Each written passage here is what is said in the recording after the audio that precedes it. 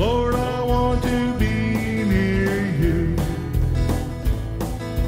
Lord, I want to see your face.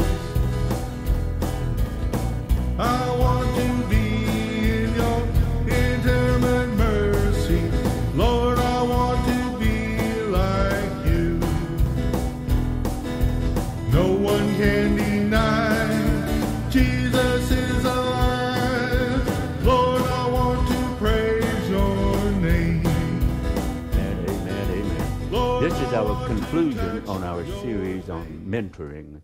And next week, I'm going to start a series on biblical counseling. I want you to understand that there is a difference between biblical counseling and pastoral counseling. And biblical counseling is something everybody does, okay?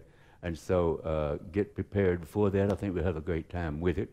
Not only will you learn things about yourself, some of you leave here saying, oh, me. Yeah, I'm serious. But at the same time, you learn things about how to minister to other people. And so we should have a good time with that. Tonight, our closing series on mentoring. Now what? Now what? Look at your introduction and your outline. We've covered the 9 characteristics of a successful Christian mentor. These characteristics build the foundation for a strong mentoring relationship. Everybody say relationship. So, now what? Let's look at some scripture. Turn with me to 2 Timothy chapter 2, 2 Timothy chapter 2 and verse 1. The Apostle Paul is writing to his mentoree. He had been mentoring Timothy. Timothy is pastoring a church of contrary people, and they were not cooperating with him because they thought he was too young to be pastoring, but he was the best thing going at that time that was available to him. So verse 1 in chapter 2, Paul says, "You therefore, my son, be strong in the grace that is in Christ Jesus." He says a very powerful statement there. First of all, he said, be strong. You know, one of the things I find about modern men, and I'm not talking about the men in this church, obviously, okay? But modern men are wimps. Moving right along. Going back to that verse of scripture again. You therefore, my son, be strong. Be strong in grace. Be strong in the grace that is in Christ Jesus. Now, that's important. Notice, you asked me that question last week. But sometimes you read Jesus Christ, sometimes you read Christ Jesus, sometimes you read Lord Jesus Christ. All of those mean something different. It's not just a cliche, okay? And so when it says Jesus, you shall call his name Jesus, for he shall save his people from their sin. That's what the angel said to Mary when she conceived, okay? Now then, the name Christ, he is the Christ. The word Christ means the anointed one with the anointing that breaks every yoke of bondage. And so if I say Jesus Christ, I mean he who saves is the anointed one that's setting me free. If I say Christ Jesus, I would say the anointed one is breaking all bondage off of me. If I say Lord Christ or Lord Jesus Christ, I am saying that my Savior is Lord of my life. Are you ready for the next part? I'm saying that the anointing is also Lord of my life. Did you get that? You see, we walk around saying, I'm full of the Holy Ghost. I'm full of the Holy Ghost. Oh, pardon me. I'm full of the Holy Ghost. And every time a crisis comes up, we just fall apart. Then we call up our friends, oh, you know, there's a bunch of wimps. I'm trying to be nice, I really am, okay? But I'm trying to get you people to realize if we are going to mentor people, don't baby them. Hear them out, but do not baby them. Sometimes they just want you to baby them. Poor Oh, I'm so sorry. Oh, it's going to be all right. Oh, slap some sense into him. No, oh, no, that's not the right thing to say, is it? I love you people for putting up with me. You, therefore, my son, his mentee, be strong in the grace that's available to you through the anointing that breaks all the bondage off of you. That's a powerful verse. Verse 2. And the things which you have heard from me, Paul the mentor talking to Timothy the mentee, and the things that you have heard from me among many witnesses, commit these to faithful people who will be able to teach others also. Don't spend your time with somebody that's trying to consume all of your time and they're self-centered. Spend your time with people that are growing. Spend your time with people that would take what they've learned in Sunday school, learned in the pulpit, learned with you mentoring them, and go and minister to other people. And I'll give you a strong statement on that again in just a moment. Verse 3. You, therefore, must endure hardship as a good soldier of Jesus Christ. Notice it's reversed now. No one engaged in warfare entangles himself with the affairs of this life. The word "this" is in italics, which means it was not in the original. So entangles himself with the affairs of life, that he may please him who enlisted him as a soldier. This is very, very important. And it used to be more true as we were coming through World War II than it is today, okay? But in the military, the idea is I signed up to be a Marine, I signed up to be in the Navy, the Air Force, the Army, whatever. The whole deal is the government's going to take care of me. The government's going to make sure I've got hospitalization insurance covered, all that kind of stuff. The government's going to make sure I've got clothes to wear. I may not like the styling sometimes, but the government's going to take care of me. And if I'm married and got a family, they will help me with that. The whole idea is I am a soldier in the Army for the United States, and I don't need to be tied down with a bunch of incidentals that like the rent and the car payment and the kids and all this kind of stuff. I need to be free to serve as a soldier.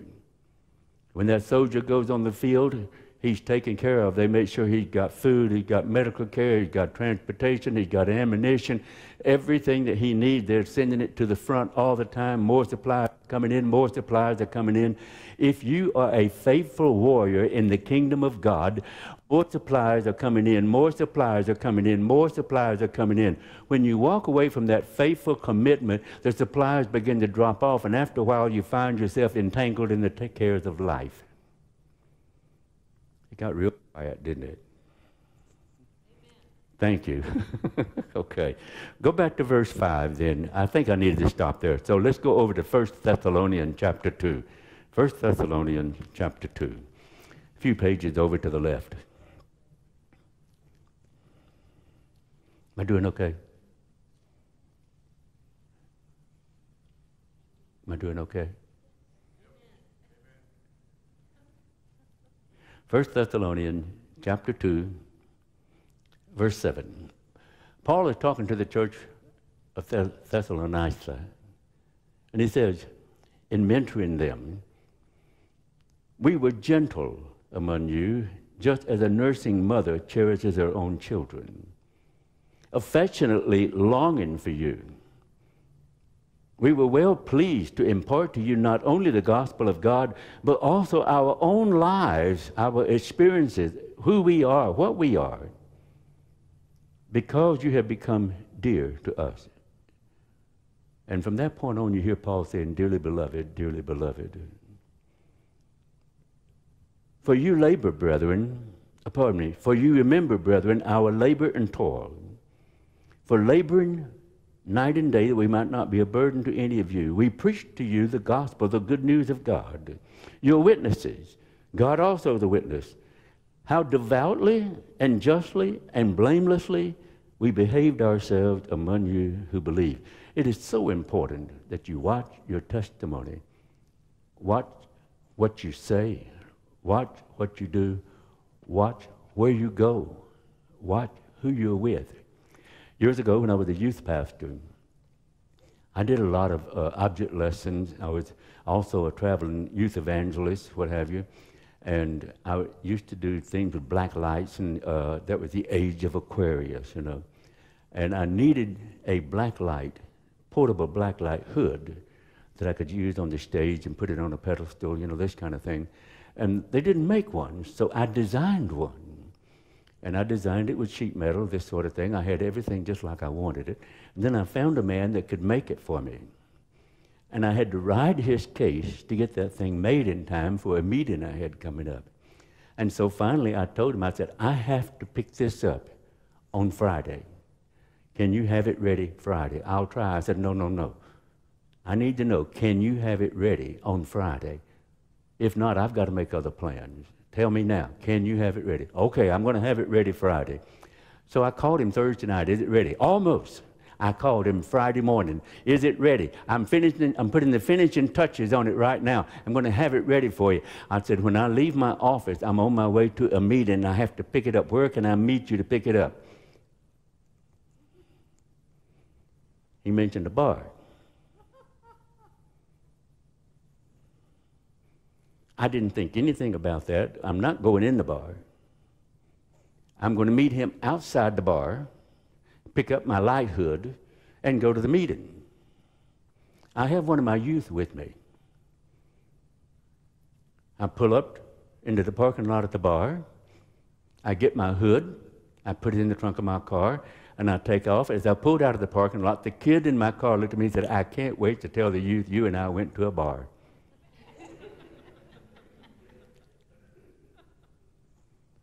He would not have been lying. You see, I was under the stress. I've got to have this light fixed. We've got to get this done. The bar happened to be the best, closest, quickest route and everything. You need to watch where you are, who you're with, and what you're doing. Your testimony can be blown just like that. Okay? All right, look with me one more time at the scripture.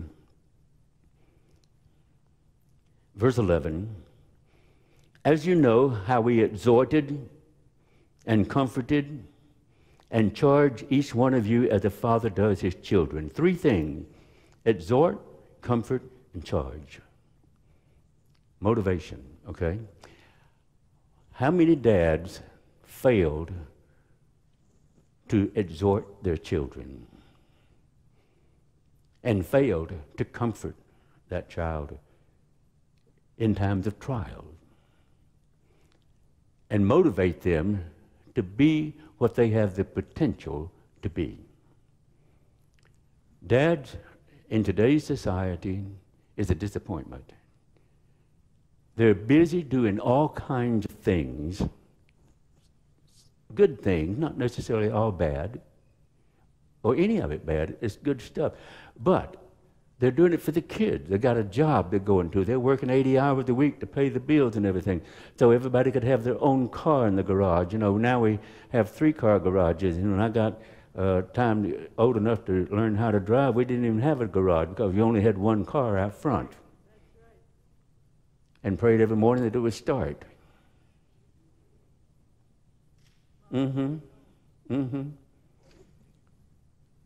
Kids today feel entitled. Kid pulled up to the church here not too long ago in a $165,000 sports car. A junior in high school. No junior in high school needs a $165,000 sports car. And mom and daddy's paying for it. But is that dad, particularly the dad, is that dad comforting, encouraging, exhorting, and charging, motivating that child to be all that child can be?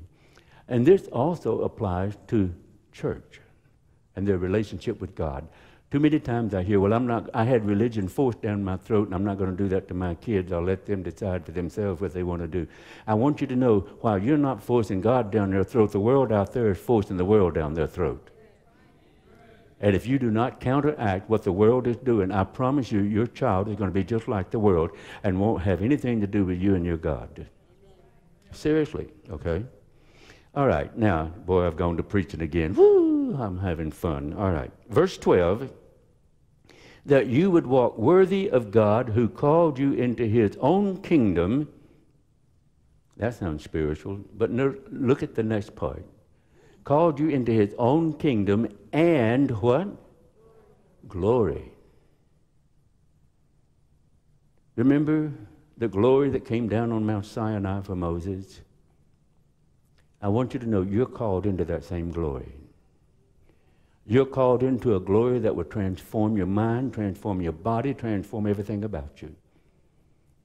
And this is why it's so important that you recognize that you're being mentored not only by people around you, purposely or not, but you're also being mentored by the Holy Spirit.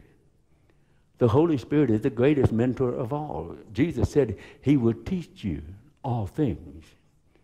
And so as the Holy Spirit is mentoring you, what he's actually doing, not only is he bringing you into kingdom living like a king's kid, he's bringing you into the glory of God. That should change everybody's attitude. Hallelujah. Thank you, Jesus. I have one more scripture, Matthew chapter 28. And having read these scriptures, Matthew chapter 28 is going to have a stronger passion about it, okay?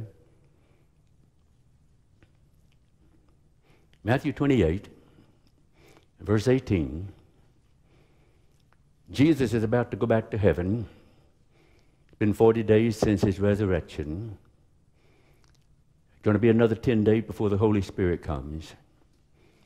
He's given his final assignment. And this is what he says. Verse 18, all authority had been given to me in heaven and on earth. Now, before I go any further with trying to expand or translate that for you, let me try this. How many of you have Jesus in your heart? Amen? How many of you are in Christ? Okay. What did I just say? I just said that I have redemption in here, Jesus. And I am in the anointing that breaks every yoke of bondage off of me. Did you get that? I'm a free man. And I'm a powerful man. I am a soldier in the kingdom of God that has everything he needs to get the job done. You say, well, preacher, I've got problems. No, you don't. You've accepted them.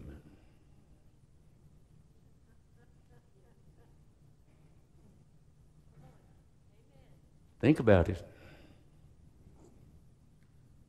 Cast all of your cares over on Jesus, and he will take care of you. Cast all of your concerns on Jesus, for he is concerned about you. Folks, we need to wake up and realize who we are in Christ.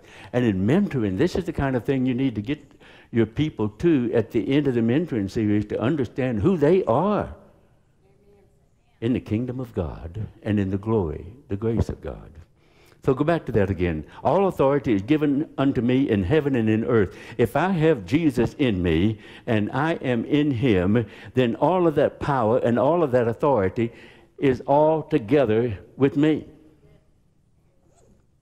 And so I'm looking at potential out here in this room right now to do the things that Jesus did, and even more so because he said, the things that I do, you do also, and even more so because I go to the Father to make intercession for you.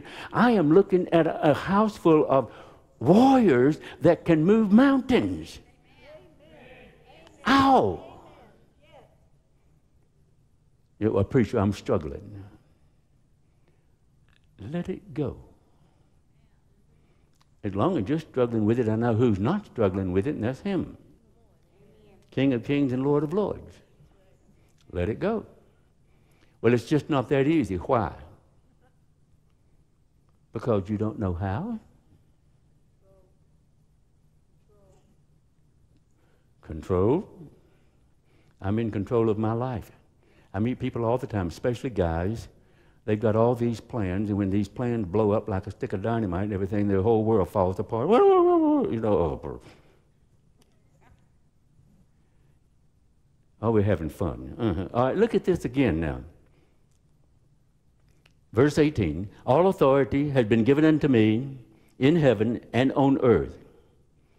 In light, now I'm reading from the original translation. I'm talking about going all the way back even past this, 1611 King James, okay? 1611, 400 years. I'm going back even to the beginning of that and what before that. And it's what he says is this: all power and authority has been given unto me in heaven and on earth. Therefore, in light of what I have said, go and make disciples, mentor of all people, baptizing, putting them into the name and character of the Father, of the Son, and of the Holy Spirit, and nothing is said about water. Water became a church ordinance. Water baptism is a church. Please don't look at me like that. Some of you say, what are you doing? I'm throwing away water baptism. No, no, no. Be baptized. But water baptism is a church ordinance, a good one. The Jews get baptized sometimes 3 or 4 times a week. You go to Israel, you'll find baptismal pools with stairs going down one side and coming up the other side. And they'll come walking down the street and, well, I need to get baptized. And they go walking down into the water and turn around and come walking up out of the water, soaking wet, going on to their job to Walmart.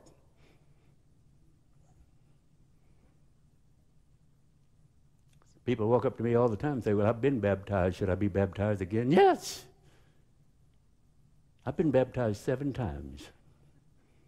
I'm a good Baptist. I'm a good Catholic. I'm a good Pentecostal. I got sprinkled in the Methodist Church. The Church of Christ claims me. I've been baptized 7 times. If water baptism saves you, honey, I'm going to slide into heaven like a...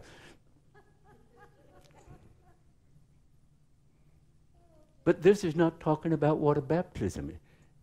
The word baptize means to put into, another translation is to bury. And what he said was, mentor people, make disciples, and in your mentoring, making disciples, put them into, or bury them if you please, in the name, character of the Father, Son, and Holy Spirit. The character of the Father is love. For God so loved the world he gave. The character of the Son is sacrificial giving. He gave his life. And the character of the Holy Spirit is you shall receive power after the Holy Ghost has come upon you. So if I'm mentoring somebody, I need to put them into the love character of the Father, the sacrificial giving character of the Son, and the power of the Holy Ghost. And Paul said to the believers there, and he met on the outside of town in Ephesus, have you received the Holy Spirit? And they said, we haven't so much as heard of the Holy Spirit. He said, well, what were you baptized in? What did he say? He said, who mentored you? What were you put into? They said, John the Baptist.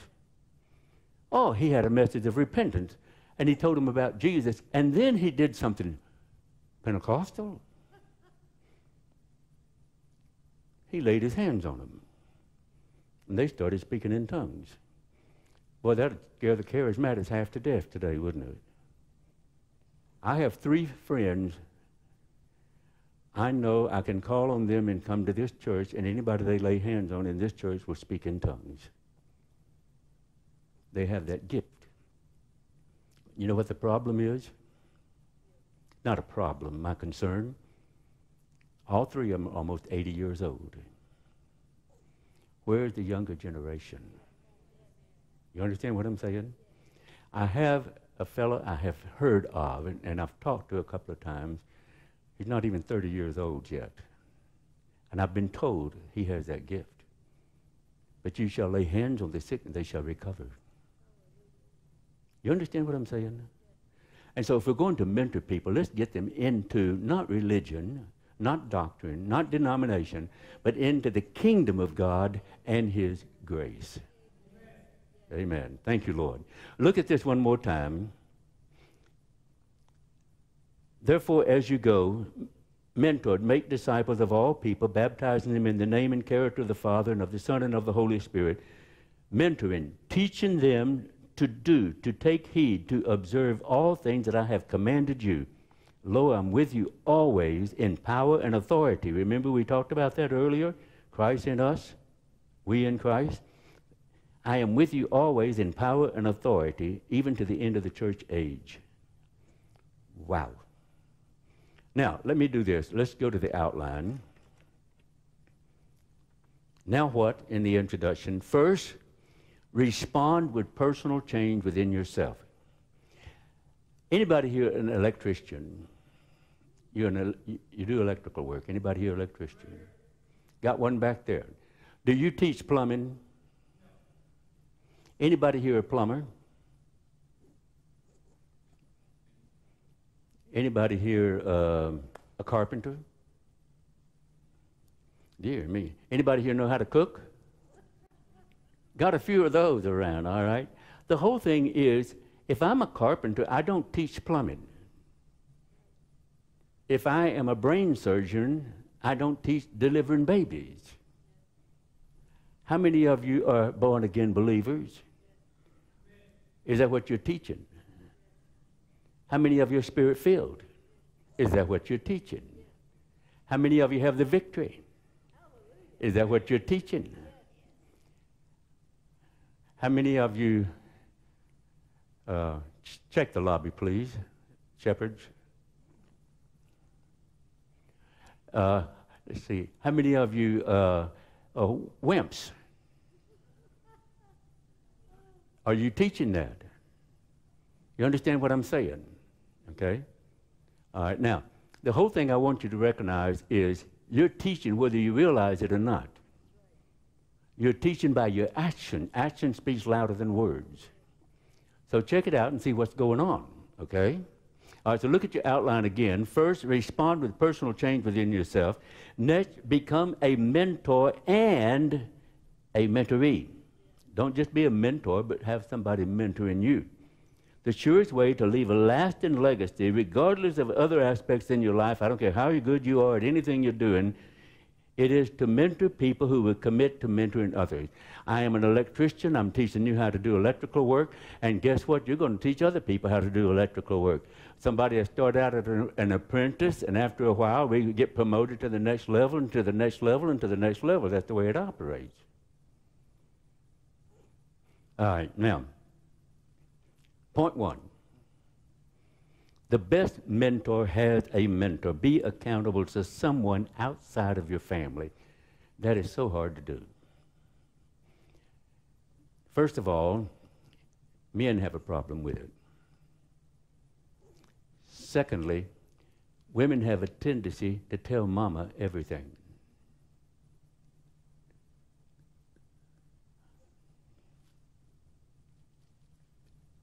Don't do it. She'll always side with you. Woman's married to Billy Joe, and Billy Joe didn't do something right, and she calls mom and said, let me tell you what Billy Joe's been doing.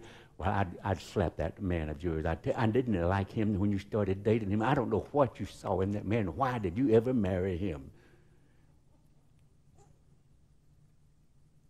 I'd take the kid and come home. We'll take care of you. Let him find something else. I just love this crowd tonight. I really do. Find you someone outside of your family that you trust. May be hard to find, but find them. I have a pastor that I've been meeting with every other week. We met some time back, and he said to me, I need a mentor. Will you mentor me? And I thought, I've got enough to do.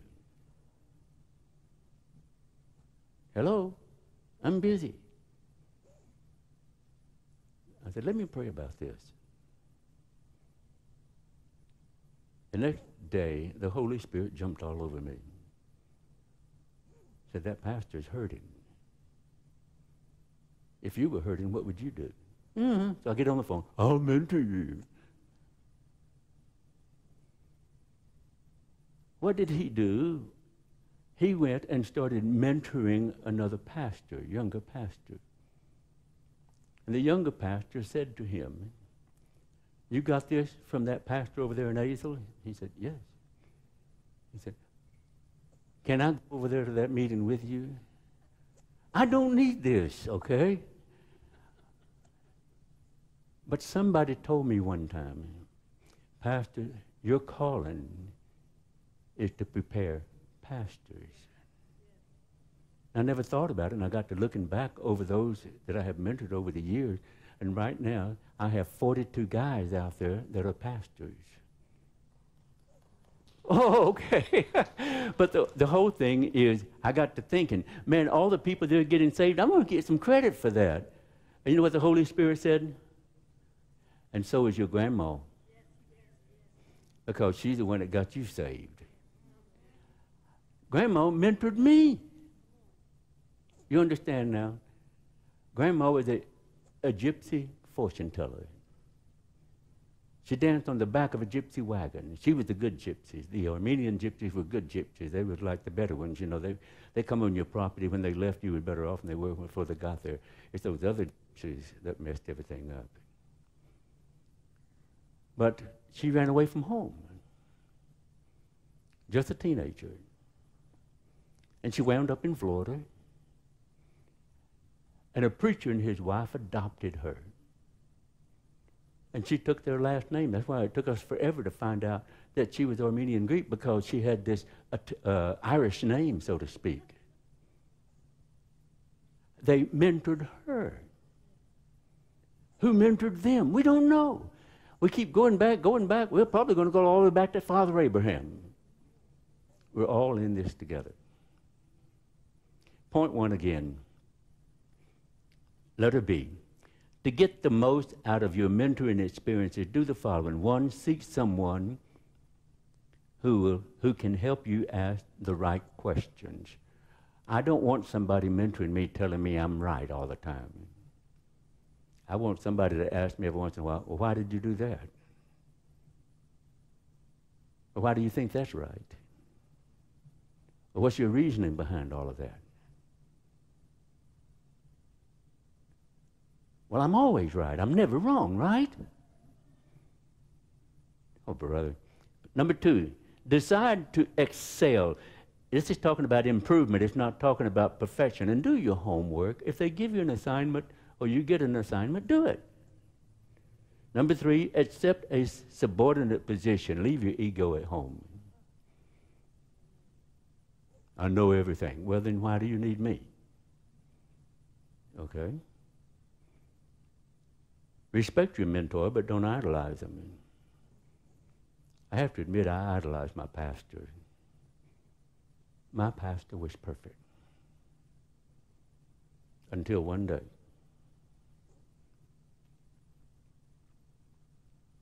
He's still perfect. You understand? How many of you are perfect? How many of you are perfect in Christ? That's what I thought. All right, moving on.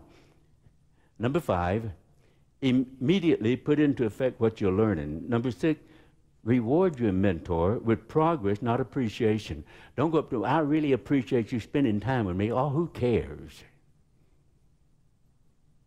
If you want to do any good, make them feel good, show them progress. You want your mentor to show you. The one you're mentoring, you want them to show you progress. They come up to you, "Well, I appreciate the time," but they don't do a thing you asked them to do. They don't change or anything like that. You're ready to wash your hands. All right. Number 7, learn to ask the right questions. Ask questions, have perception, and don't give up, be a determined winner. Point 2, step to effective mentoring. The process of mentoring is 1, telling how, education. 2, showing how, demonstration. 3, getting your mentorees started, delegation. Give them something to do. Give them an assignment, whether it's physical or intellectual, give them something to do. And motivation, evaluation. If you're going to evaluate, I really think you're doing a good job. I tell you what I like about you. Number 1, you smile all the time. Number 1, you don't mind praising the Lord. Number 2, you brought somebody to church. You're my favorite kind of person. Annabelle, you're not so bad yourself. I nicknamed her Annabelle, so that's all right. We can keep that going together. All right, look at your outline again with me. Point B under point 2, letter B. When selecting a prospective mentoree, select someone whose philosophy of life you share. That can get kind of interesting. For example, if I'm a school teacher, and I've been a school teacher, if I'm going to mentor someone, I don't need to mentor somebody that's looking out for physics. What's so interesting is this.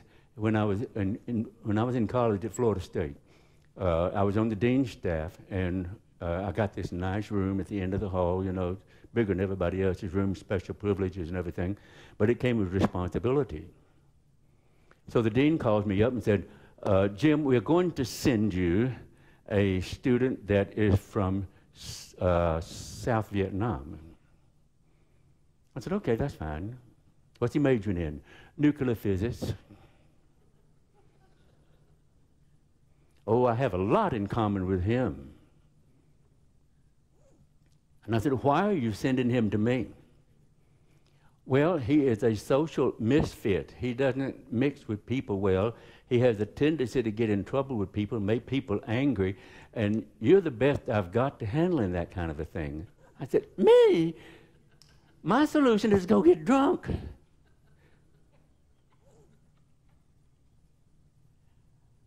So I wind up with this nuclear physics major from South Vietnam as my roommate. We have nothing in common. What am I going to do with him? I'll tell you how bad it was. The night he graduated, the dean of men called me. I decided not to go to the graduation for something. I had some project going on. He called me at the dorm and said, where are you? And I said, I'm in my room. He said, where is your roommate? I said, I don't know. Why? He's supposed to be over at the graduation. He's not there. I said, I don't know where he is. He said, find him. He's got to be on the platform. He graduated from Florida State. At that time, the greatest and most honors any student had ever graduated from Florida State. They had planned on doing this great big deal for him, and he's not there. The dean's panicky. The president's looking at the dean and said, what we're going to do, you know, this kind of thing. And so I'm trying to think, where would he go? Where would he go? And all of a sudden it hit me that he liked to study in the basement of the campus library. There was little cubicles down in the basement. He could go down there and study. And I went down there and I found him. And I said, dude, you're supposed to be on the stage to graduate. He said, that's not necessary. I said, what do you mean? You're supposed to be over there. You finished everything. He said, yes. And he held a book up and he said, but I haven't read this book yet. Graduated with the greatest honors ever given by the campus. And he chooses to read a book. I physically picked him up and said, we're going to graduation. And I took the book with me. We didn't check it out. I took the book with me. I got him on the stage. Now, here's where we bonded. I had some other guys on the floor that was about as bad as me. They just weren't as private about it. There was 5 of them. They were always doing stuff they had no business doing, getting in trouble they had no business, you know, just messing with my life. And he could see that those 5 guys were giving me a hard time.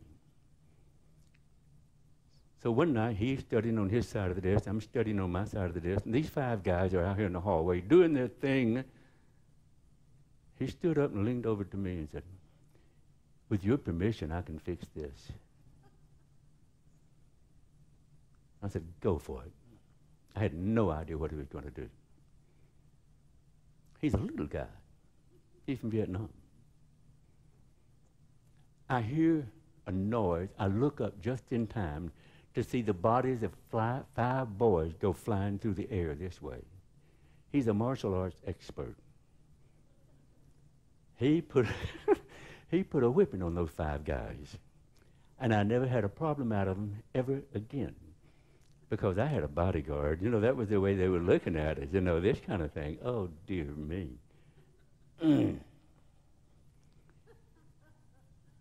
But we definitely did not have the same philosophy. I was dating, and he asked me about dating. And so I told him how we American boys dated. He said, that would not work in my country. I said, well, what do you do?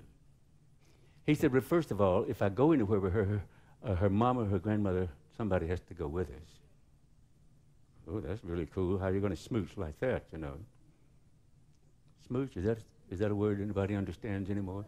Okay. He said, I can't talk to her. I said, well, how do you build a relationship if you can't talk to her? He said, well, if I want to communicate with her, what I'll do is she and her mother, grandmother, whoever, will go out on the pier. He lived around the water. We'll go out on the pier and sit down at the end of the pier. And I will begin to describe the fish. That is one real nice fish. If I was to pick out any fish, that's the fish I would always pick out. And she knows that I'm talking about her. I cannot speak to her, I cannot address her, but I can talk about the birds, I can talk about the fish, I can talk about the sky, I can talk about nature in any way I want to, and she understands that I'm relating all of that to her. Philosophically, we did not relate at all. If you're going to mentor somebody, you've got to have the same philosophy. Hello? Am I doing okay? All right. Quickly going through this.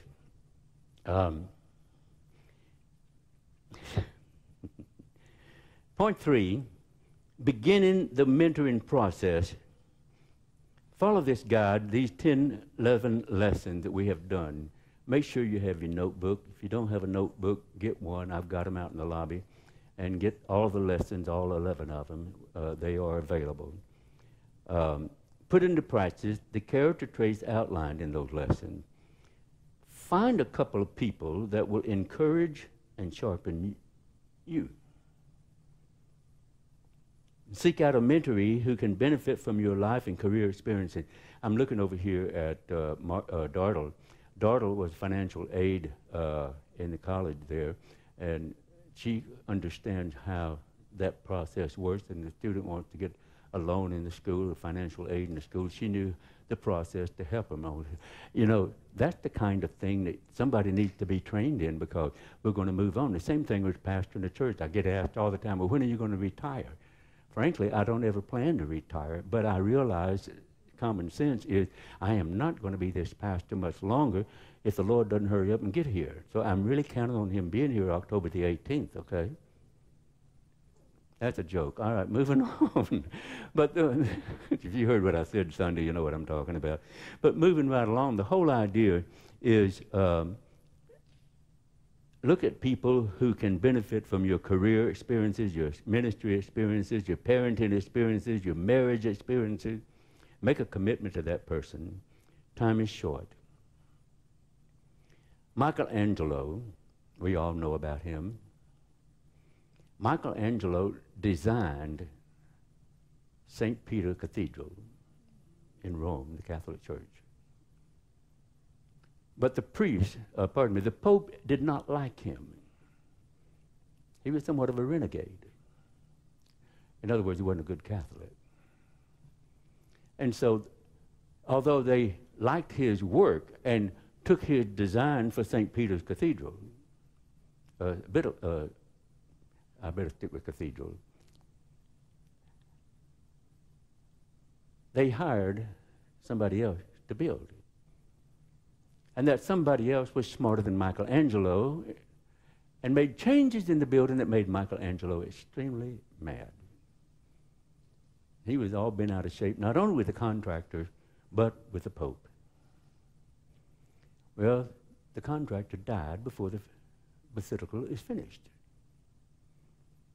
And so the Pope was told, get Michelangelo to come in and finish. No, I don't like Michelangelo. He's not a good Catholic. He's a pain in the neck. And they hired another guy, and that guy died on him. Now the Pope is getting older and impatient to get the building finished. So he has to humble himself and go to Michelangelo and said, I need you to finish the building.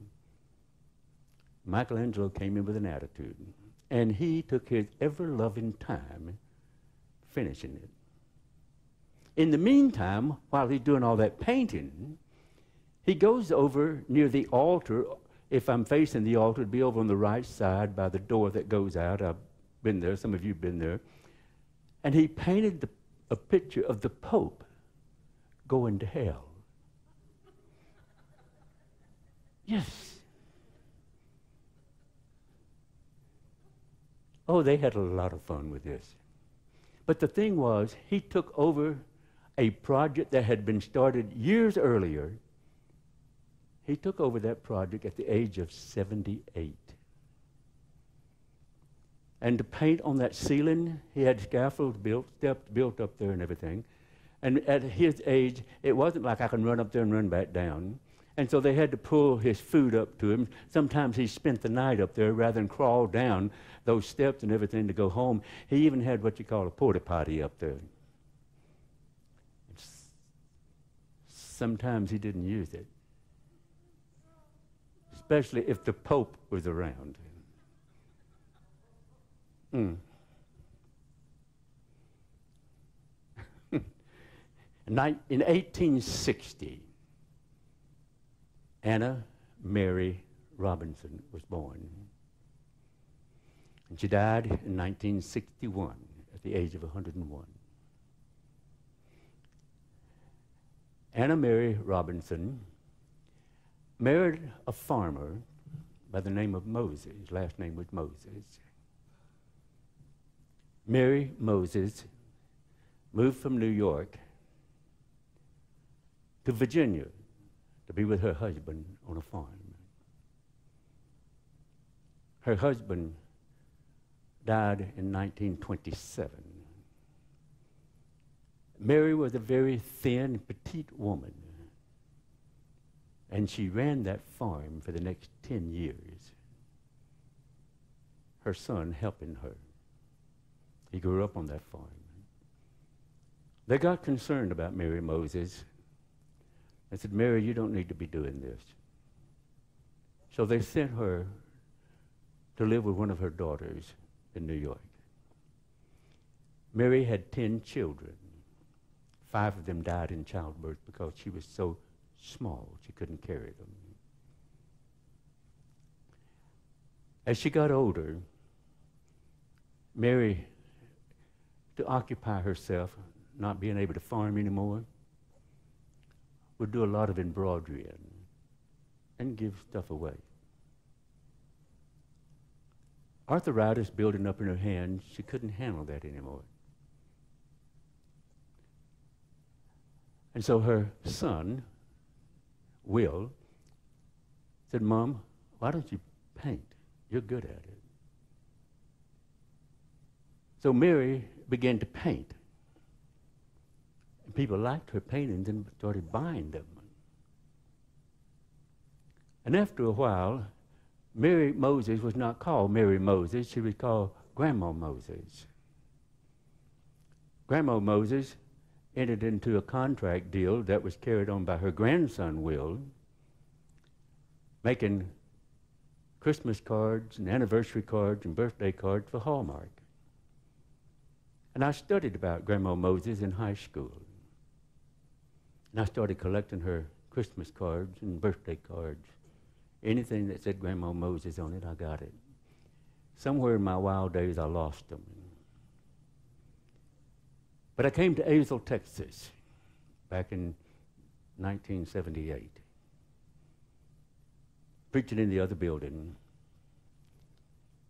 I used Grandma Moses as an illustration in one of my sermons, and the fact that I had collected her cards. Sitting in the congregation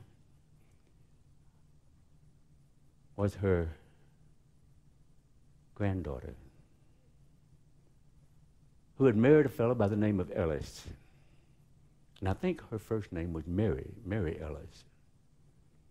They lived out here on a farm just out in that direction toward Boyd and Springtown. But she was built just like Grandma Moses, very small, petite woman.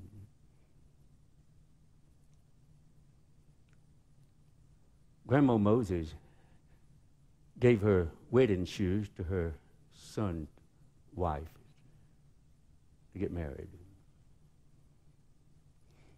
His son's wife gave them to her daughter who moved to Texas. And she's sitting in the service one Sunday morning. And I'm talking about Grandma Moses. I didn't know she was related. The next day she called my wife and I and said, would you come out to the house, please, for supper? So we went out to good old country home, good old country food, and had a great meal. After the meal, Grandma Moses brought me the wedding shoes. She said, I can't have children. None of the cousins want these. And I thought, Lord, who can I give these shoes to? I want somebody to appreciate Grandma Moses' shoes. And she said, when you told about Grandma Moses and you collecting her cards, I knew you would appreciate them. She broke my heart. And I hold Grandma Moses' shoes in my hands.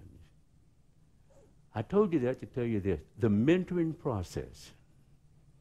Grandma Moses encouraged her son to paint, who encouraged her grandson to paint. Grandma Moses was a mentor, and she had mentorees all around her. And I stand here tonight continuing the mentoring process of Grandma Moses. You are blessed people, folk. Jesus is our example. Amen? Hallelujah. Turn your lesson outline over, and on the back side, you will find a diagram. I want you to put your name right in the middle. If you don't have a pen, I have one right here I can loan to somebody.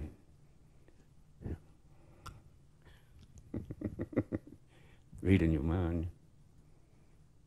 You better give it back. It's got my name on it right there. You can't claim it, okay?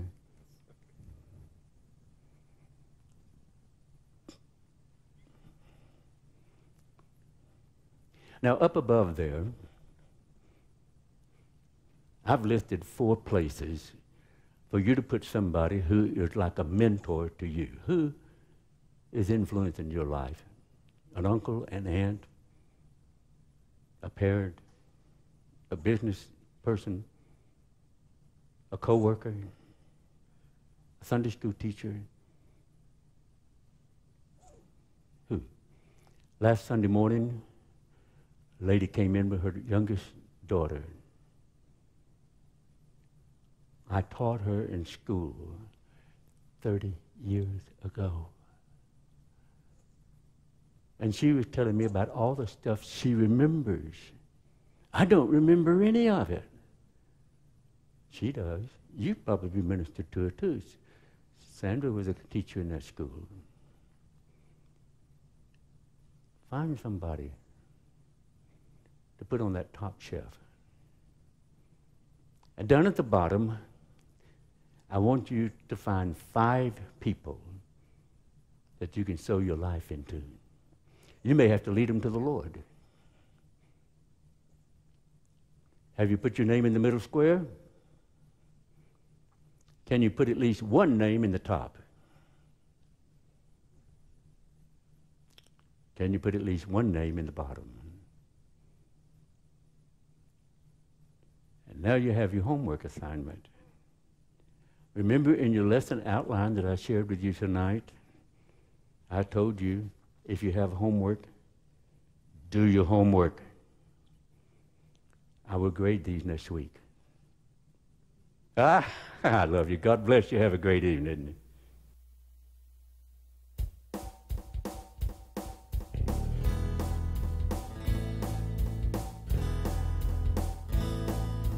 Lord, I want to be near you.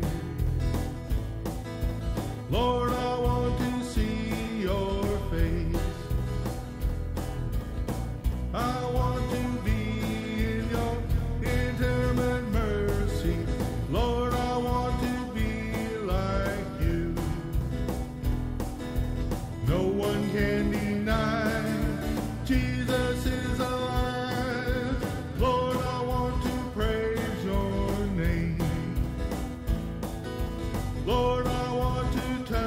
your face. I'll shout to all the people